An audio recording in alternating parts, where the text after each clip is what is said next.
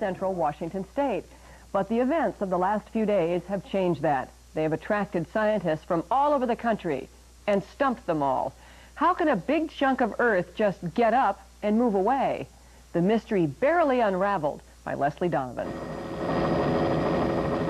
From the air, you can see what scientists call a phenomenon.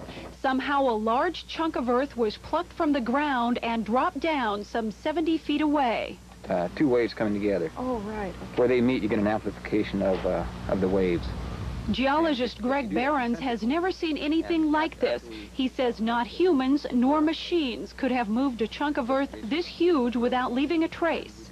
You know, at first I was rather skeptical, wondering if someone had come up here and was trying to pull a hoax. Being in such a remote area like this, the likelihood of it being discovered would be almost nil to start with. And then looking around the area and seeing that there isn't any indication that man had done it, it's real intriguing.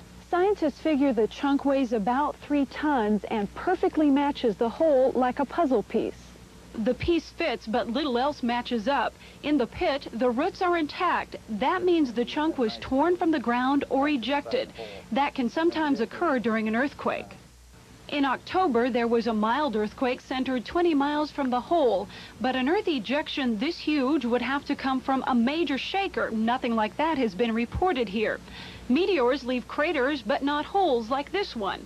So where does this leave scientists? Well, they'll study the hole for more clues, but the answer may come from something we don't understand.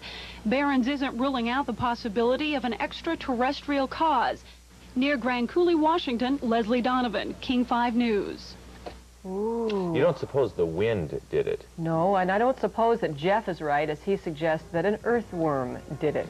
Mysteries unresolved. We'll see you at 11. Good night. Good night.